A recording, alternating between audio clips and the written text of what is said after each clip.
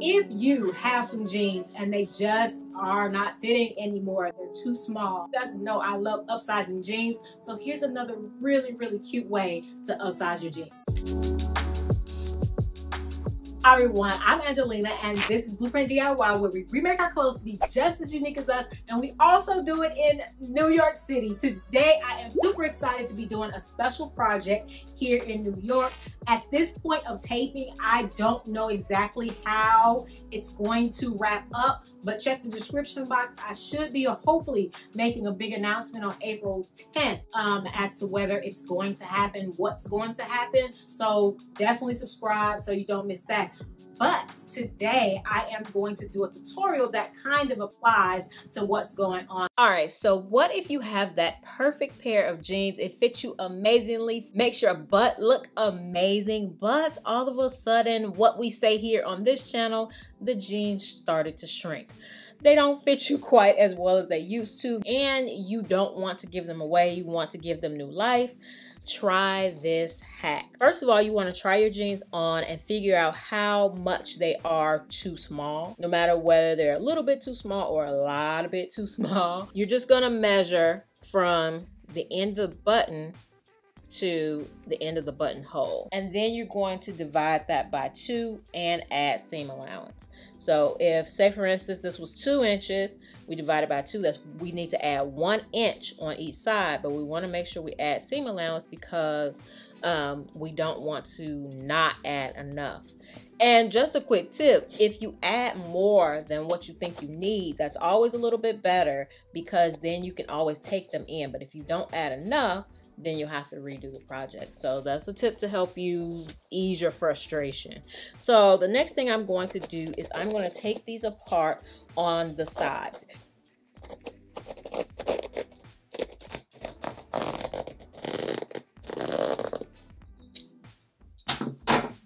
All right, so I have them open on both sides. Now let's make a panel to go on the inside. All right, so I have another pair of jeans that I actually thrifted for like 75 cents. They have a stain on them. They've already been washed with OxiClean, so that means that more than likely this stain probably won't come out. So it's a good opportunity to use these for scrap. So I'm going to use the back. I've already taken off the back pockets, and you guys know I like to use a surgical seam ripper to get the top of the pockets because it's like really difficult. They really sew it on good so it doesn't come undone. So I'm going to use the back of these in order to make a panel for the jeans. First of all, you want to make sure that the jeans that you use as the panel are the same length or at least longer than the jeans that you're trying to retrofit. And they are not. I'm going to either have to add another little panel at the bottom or let out the hem. Barely making it, but we're going to do our best. All right, so a lot of people, when I do this, they get anxious about how big the bottom of the triangle should be. It doesn't matter. I'm going to use,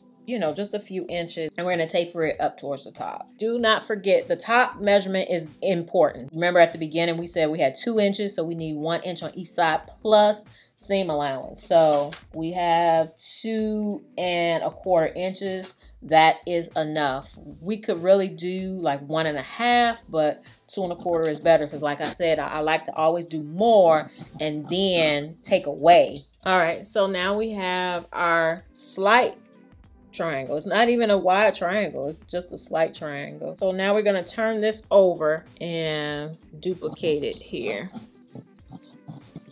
We have our 2 pieces. Now we are going to add a little razzle dazzle. All right, you can see, to make this easy for myself, I just went to Google Images and printed out a star and made it, you know, smaller and smaller and smaller. But I'm going to cut all of these out, and then I'm gonna lay them out and see how they look. And I am going to trace around them. All right, here's how we're gonna cut these out. I think the easiest way is just to fold it in half and cut it that way. So let's see how this turned out. Yay, that's cool. And if you haven't subscribed, what are you waiting for? Definitely hit that subscribe button and turn on all notifications so you don't miss a thing. We are in the middle of a series where we are upcycling our dream Pinterest wardrobe, so you definitely don't want to miss that, as well as a series like this where we are altering our everyday basics to make sure they fit us, our bodies, and our styles. And if you need help planning out your upcycle projects, definitely I have an upcycle planner for sale. It is amazing. I use it myself. I have been using it. So helpful. So definitely check the description box for that.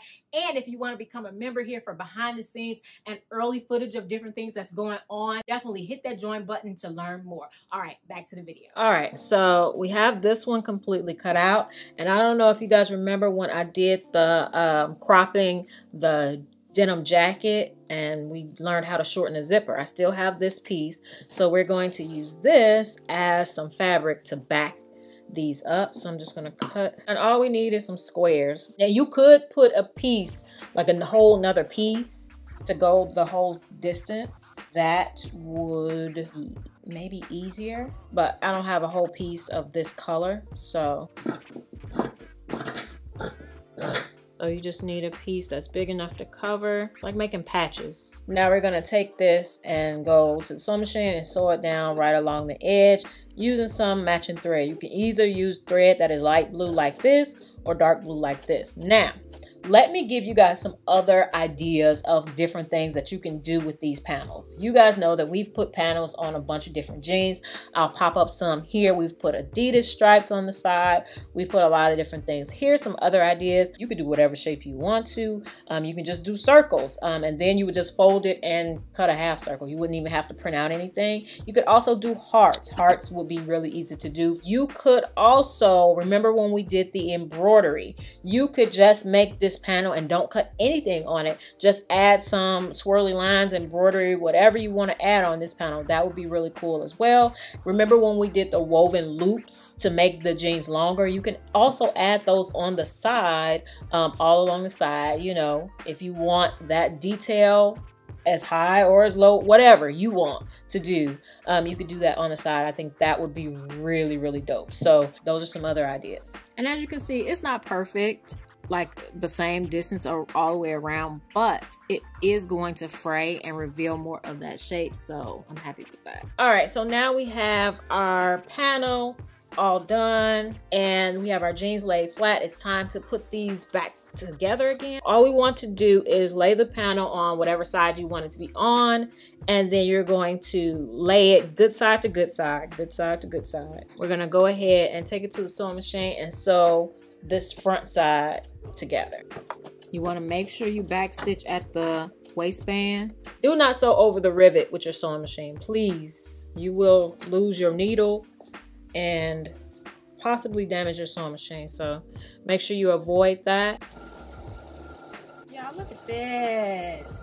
Yes. All right, so I also wanted to give a little top stitch on the front since it's open, especially if you can't serge. Ooh, that is a nice seam. Pretty, pretty, pretty.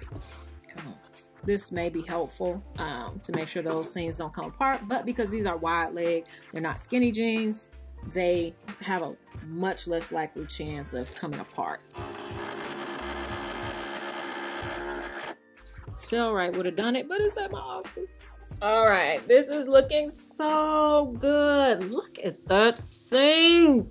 Oh my gosh, I just wish I had the Sellrite here so I could go through here. Like I showed you guys before, another thing, even when you do whatever you do, hammer it and it'll make it flatter. So now we're gonna turn it inside out, and we're not going to be able to top stitch this back part, so just so you know. Now we have it inside out, and we are going to put this edge together and sew this close. All right, second time's a charm. What I'm gonna do this time is I'm going to lightly stretch this layer so that at the end they both end up at the same length. You don't want to stretch too much because you don't want a ripply seam, but these jeans, this dark, is stretchier than the light. So I'm gonna slightly stretch it and see if I can get a better outcome. Oh, elasticity. Ooh, ooh, look at those, so retro. All right, so that was easy. Let's see how it turned out and how we can style it for these New York streets. Too caught up in your love. I've been trying to forget, but you won't let me. Something in my brain wants you.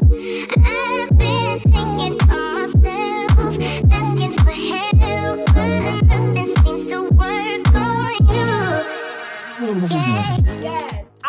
like a boss babe in this outfit. As you can see, this can be dressed up, and of course it's jeans, so of course it can be dressed down. Definitely let me know if you're interested in doing this and what you will put on the side of yours, whether you're gonna do embroidery, like the open weaving, or hearts, what you're gonna do with yours. I will definitely put a link to all of the other upsizing solutions I have done in the past. I'll put those links in the description box below, and definitely check out some other videos. Like I said, I don't know what's gonna be happening with this thing that I'm doing in New York, but if there is something, I will announce it on April 10th. So definitely come back here and check the description box, or just hit that subscribe button and you'll see a short about it very, very soon. And if you're still watching at this point of the video, thank you so much, and I will see you in the next one. All right, bye.